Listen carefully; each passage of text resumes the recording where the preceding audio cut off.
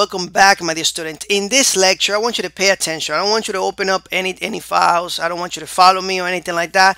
Just pay attention because I'm gonna go over some of the main folders in the application, some of the main files, so that way you have an idea. All right, and so let's go ahead and start doing this. So I got this project here called mail open, and we're gonna go over the main files. The main files are the folders. Let's start with the folders. The app folder. We have the config, database, resources, public, and vendor. All right, env.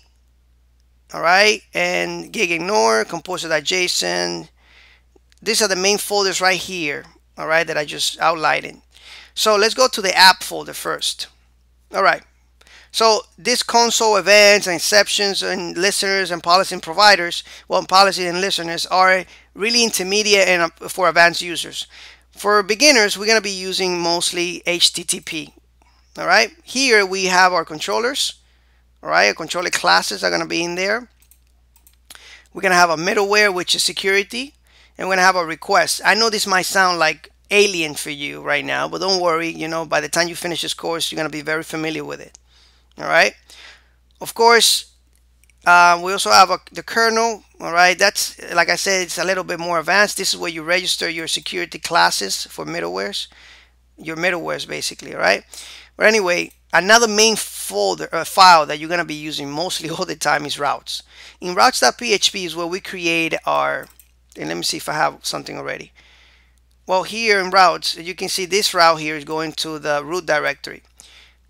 All right, so basically, in this routes.php file, we control our routes for our application. So if we want to go to admin/user, we create a functionality here that will redirect users to that specific URL. All right. So basically, here we construct the URL of application. It's really cool stuff. And right now, it might seem a little confusing, but don't worry. It's gonna be very clear later on. All right. All right. So let's go. Let's see if we have anything else here. No, nothing else I want to show you. All right. What else? Config.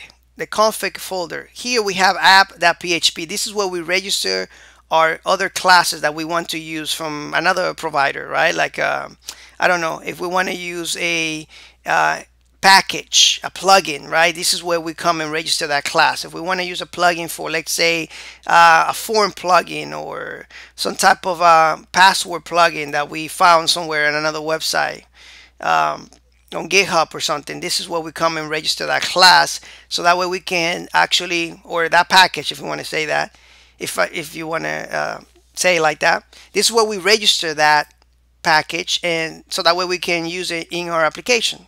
All right, we have our database connections right here. So we have our SQLite to connect to SQLite, to MySQL, to Postgres, right?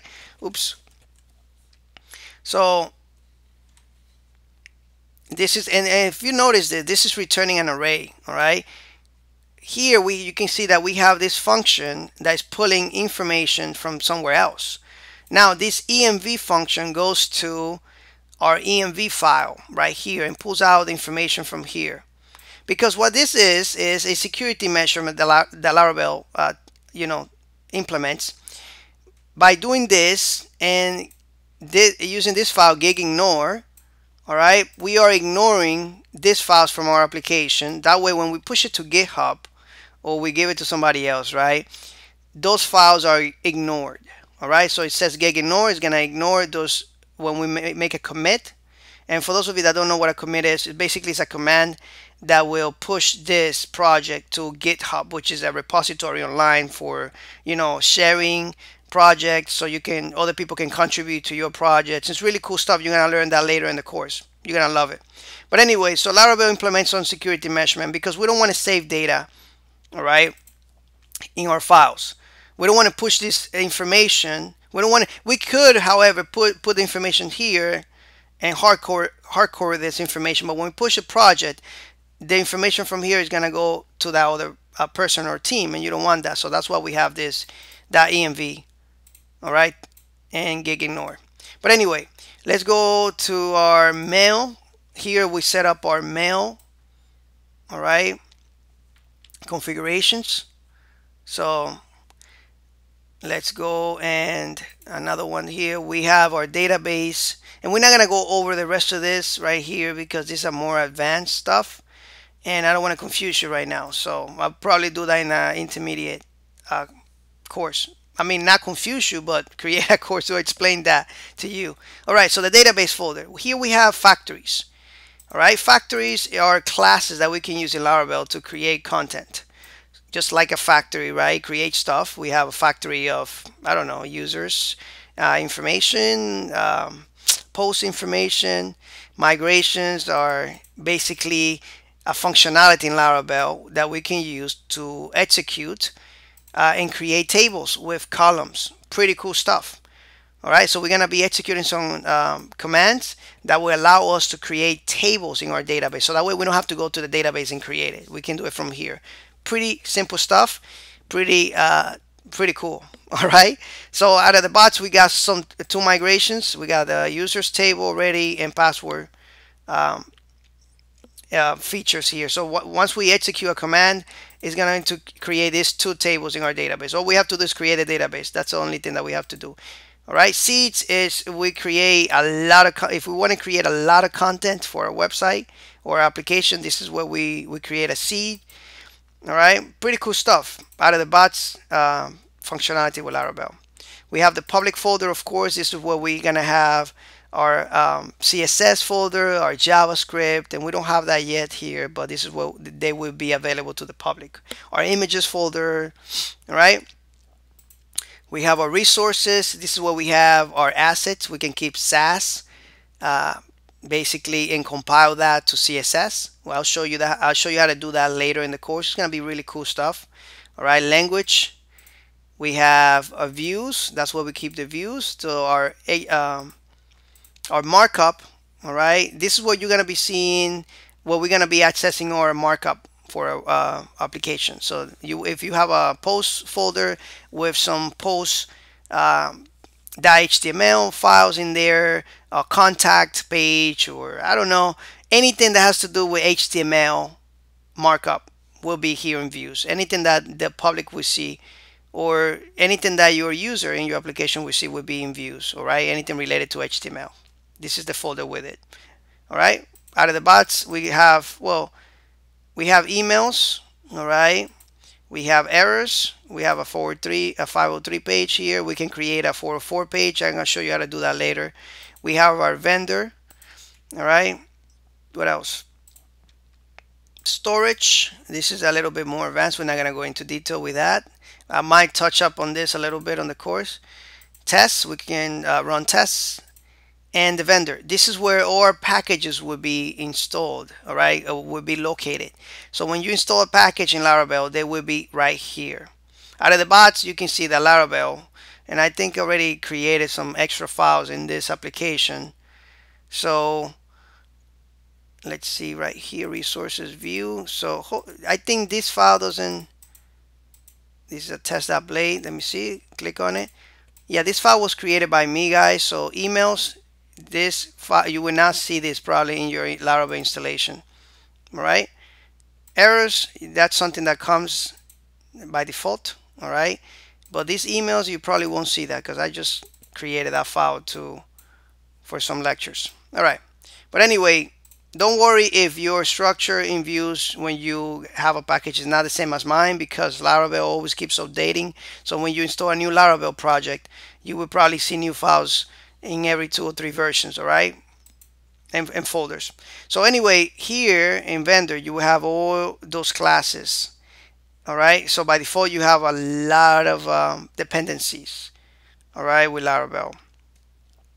All right, and if you go inside, you can go and dig into those classes. All right, pretty complex stuff. We don't want to deal with that now. You're gonna get very familiar with it as you learn stuff in Laravel. All right, all right, here we already went over the .dmv. All right, this .dmv example, which I didn't explain, basically this is the file that you have on production. All right, and you send this file when you push a project, and then the developer will fill in they put in their information in the git in this example file, and rename it to .env. All right, basically it's just to give them a copy, a skeleton copy, so they can put their information. All right, but this .env file will not be sent when you're doing a git command. All right, we have our artisan. This we're gonna go over artisan. We're gonna learn how to do artisan commands, and that's what we're gonna be using in Laravel mostly. Composer.json. This is where you when you use Composer, this is where you require those packages. As you can see, we got a Laravel framework installed with Composer. That's when you create a Laravel project. And I got this Guzzle HTTP package installed. All right, you probably won't have that by default. All right, and we got some other stuff here. And of course, the auto loading the database, and a lot of cool stuff here. Very confusing. Don't worry about that. They're gonna get very familiar. We got our gulp file here. We're gonna use this functions here to compile SAS into CSS. We're gonna learn that later. Really cool stuff. Package.json. All right, this where you're gonna actually have some dependencies here. All right, as you can see, we have Laravel elixirs, and we have gulp.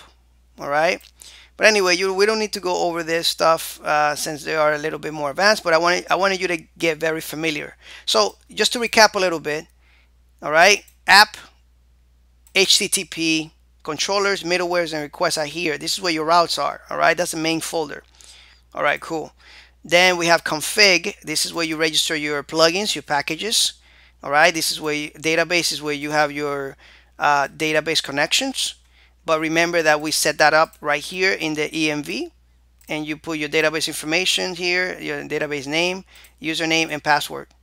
All right, by default in Laravel, we have Homestead as a database username as a you have to change the database name for your database name, and then the username will be the same and the secret will be the same by default in Laravel if you're using Homestead, which is another functionality of Laravel that we're not going to be using in this course because it's a little bit more advanced.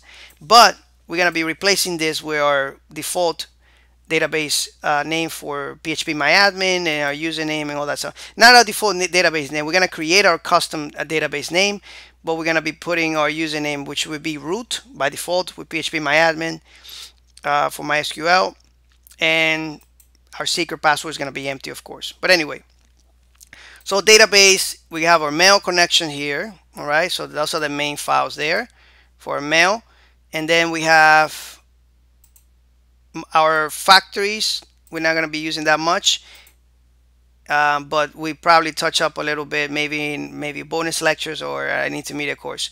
But anyway, migrations, we're going to do this extensively in the course. All right, then we have the public, where our CSS folders would be, JavaScript folders, images folders, and files. Then we have our views right here. All right, this is where we're going to be keeping our views so we can access them from the controllers. All right, and this is where the packages will be, but you don't need to concern yourself with this because this will be added automatically when we do some certain commands in our application. But anyway, so that's it for giving you a little bit overview about the file structure so you can get familiar, and we're going to continue with the course. Thank you so much, and I'll see you then. Take care.